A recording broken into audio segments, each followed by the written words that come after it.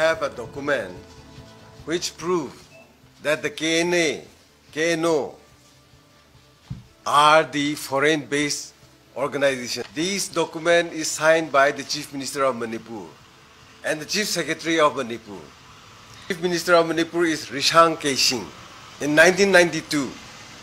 And then again, Chief Secretary is Koswami, H.V. Koswami, Chief Secretary of Manipur in 1992.